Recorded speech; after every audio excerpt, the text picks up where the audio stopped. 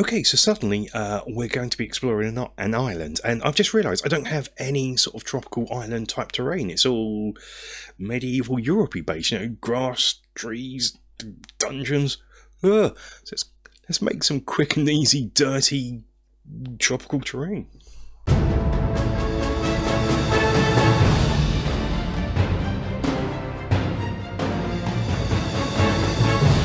Hello and welcome to the Bat and Barrow and another terrain making video. Yes, this is going to be a quick, probably quite easy terrain piece video because I need to make some terrain for a tropical island. I'm going to be utilising the wilderness terrain system that I come up with, so that's like a 30cm/foot tile. In this case we're going to make it a sand based one, so hopefully I could use this for other things such as deserts. Maybe in the future I'll revisit this and make some transitional to sea tiles as well, but for now it's just going to be 4 sand tiles. There are better ways of doing this. I think I'll probably mention this as I'm doing it as well, because it'll come to me on Geek Gaming Scenics. Luke sort of did a few years back, when he was known as Luke APS, did a realistic sort of tropical board, and he uses tile grout rather than sand because he quite rightly mentions that sand is probably too big for the scale we're using. But that's all I've got hold of for this video at short notice, so ho hum, I'm going to have to roll with that and see what I come up with. I'm also going to be looking at palm trees just to add a little something extra, so it isn't just a video of me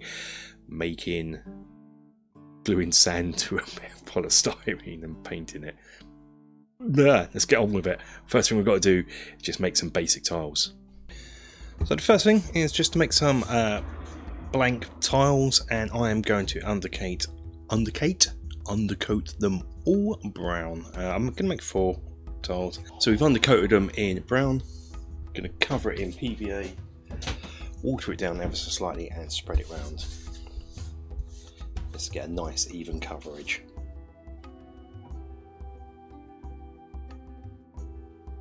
Just going to use this sand. This is sand that you used in bird cages. I have watched a video, I think it was by Luke APS or Geek Gaming now, where he was talking about making sort of similar tiles to this, obviously better than what I'm going to be doing.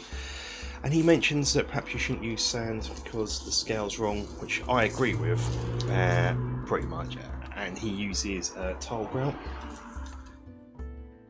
So perhaps do that. But I don't have any at hand, and this is I need to get this done for the game on Sunday, and it's now Wednesday, so...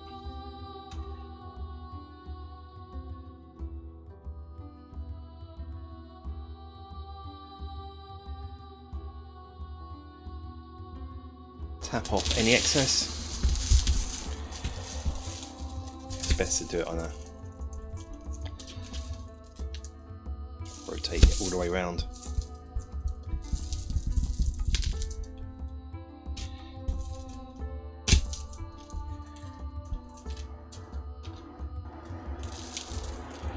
I'll put this somewhere to dry. The reason I like this sand is because it has little bits of crushed up shell, which, being these are meant to be beach tiles, I kind of like that. And now get the excess back into the box, the container, and repeat as necessary.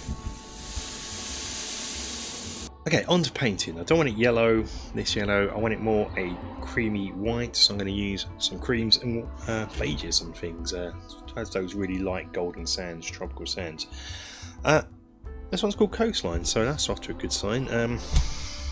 You're probably going to notice in this video I have no idea exactly what I'm doing painting wise on this.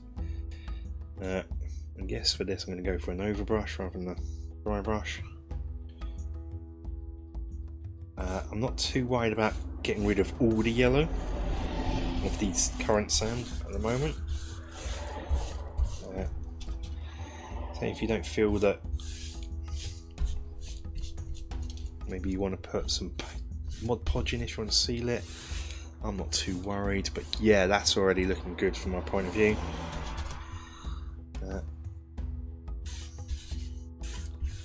Yes.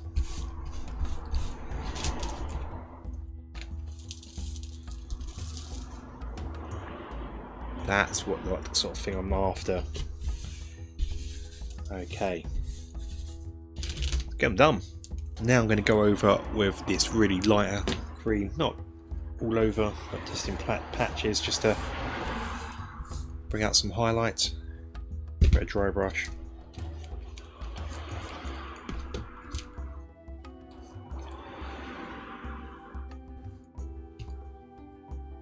Not even going to cover all of it, just in places where I'm going to make it look a bit lighter. Probably not even noticing this on the camera. This is one of those steps that you don't notice that it's there, but you notice when it's not there. It's probably all just looking the same to you, but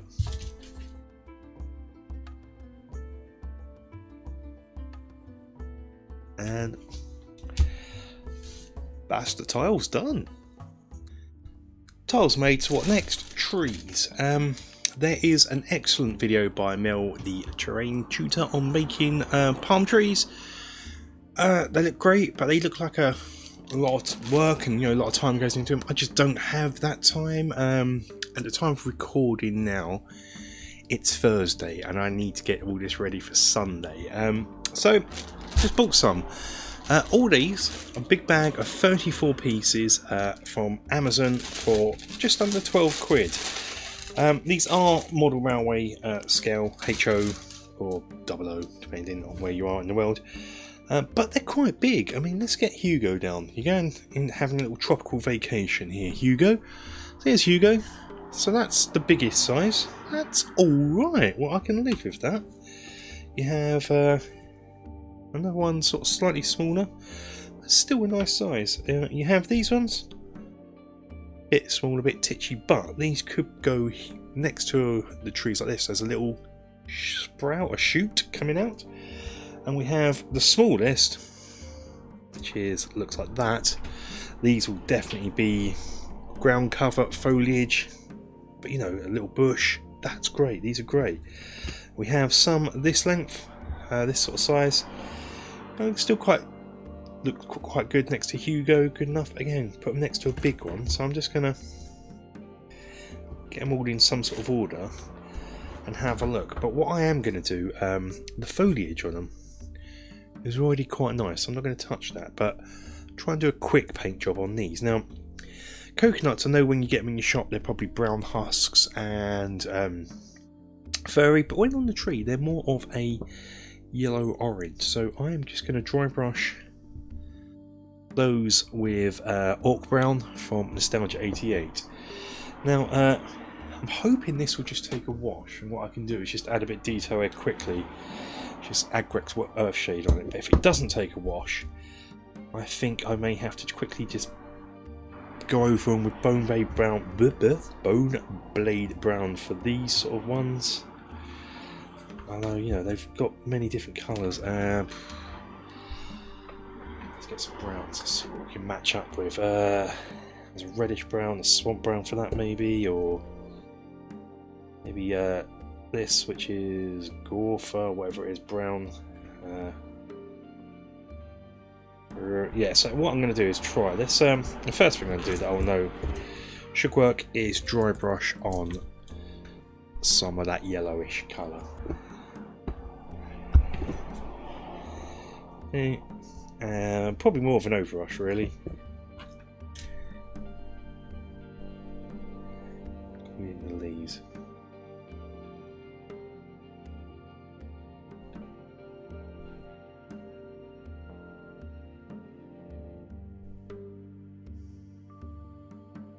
Like so, that looks great. Okay, let's just try if I can. I'd like to get away with not painting trunks, so if I can. That's a wash going to take. Oh yeah, perfect. So I'm just going to wash the trunks.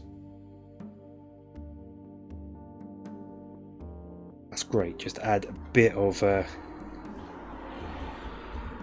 detail to them, and probably dry brush this bottom bit here the same way as the coconuts. we've got a bit of detail on them. Beautiful.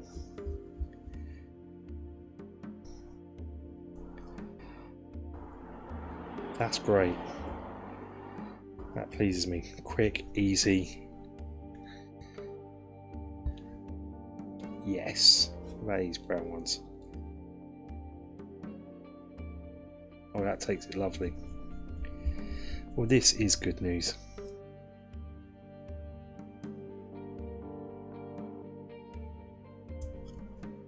Okay, 34 trees. This won't actually take too long, so let's get these going and then they can be drying while I get on to the next part. And this is how they look when all painted. Come up really nice. I like them. Quick and easy.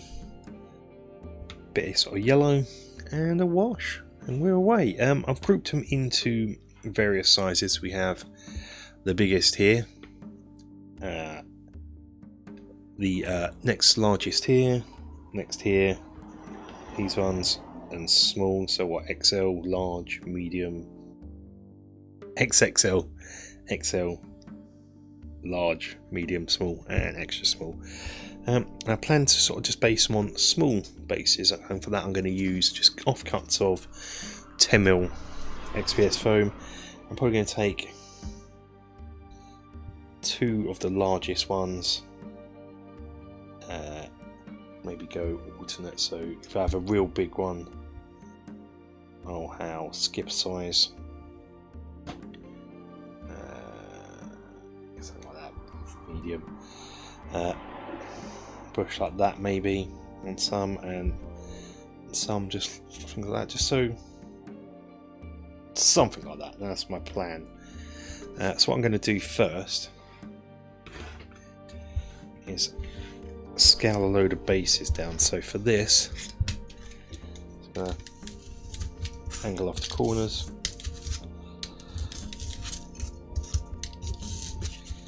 and then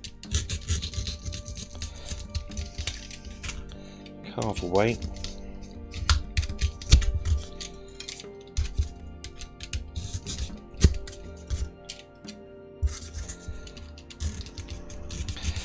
The reason being I don't want these to be too big on the board, taking up player space and model space.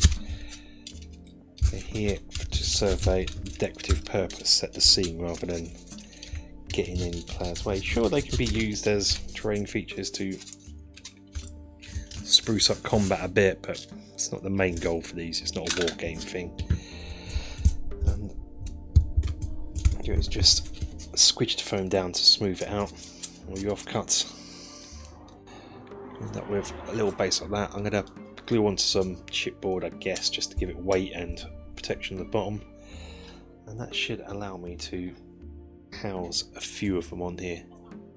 So I'll carry on making a load of these, and I've done them all, but I'm just worried about them not being very stable with these big long trees, so I'm just going to glue them onto a bit of scrap chipboard. The sand will blend it all in nicely, just to give it a bit of extra, hopefully, stability, so when these big ones are in, it's not going to fall over. So I'm going to glue these all on, and then afterwards I'm going to paint them brown. So I won't even show you that, because who wants to see these being painted brown? I'm going to do this bit while they're still wet. I'm just going to come in and I am going to glue these bad boys in. Did I just say bad boys? What is wrong with me today?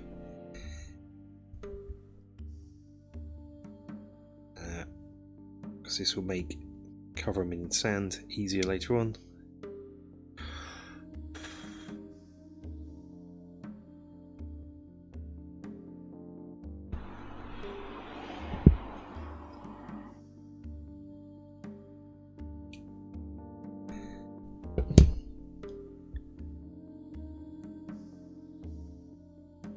Let's have a small one on this side just to help with the balance. There's a lot of weight on this side of this big boy. Oh, what is wrong with me? Gone crazy today, I think. There. we'll end up with something like that, which we will soon be covering in PVA and sand. So yeah, as mentioned, we just apply some watered down PVA, sprinkle some sand on and let that dry, and then we paint it up in the same way as the actual boards themselves, and we'll end up with something like this. I've got a bunch of these now.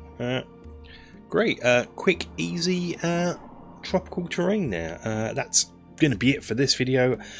This is probably one I will return to as we carry on in the campaign, adding to the tropical terrain set. This is just a very quick, basic set to get people up and running if they want to run games on an island, or rainforest. Isle of Dread, for instance, comes to mind. Yeah, these were really ridiculously cheap. I don't think I could even make trees for that price. Whack them on some card and foam and sand, and you got tropical terrain set. I've got 10 of these of various different sizes, 4 terrain boards, which we're going to have a look at now. But before we do, thank you for watching this long. I hope you enjoyed it. Thank you to everyone who makes these videos possible over on the Battle in Barrow Patreon. Thank you all for watching, subscribing, and until the next video, stay safe, take care.